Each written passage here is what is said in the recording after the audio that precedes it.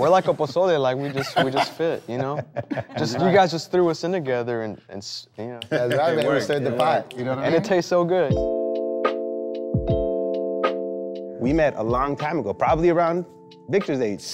Yeah, man. We were youngins, you know? We fell in love with this music called son jarocho, this Afro-Mexican style of music over 400 years old. It's everybody sort of playing in a circle, and it's very inclusive.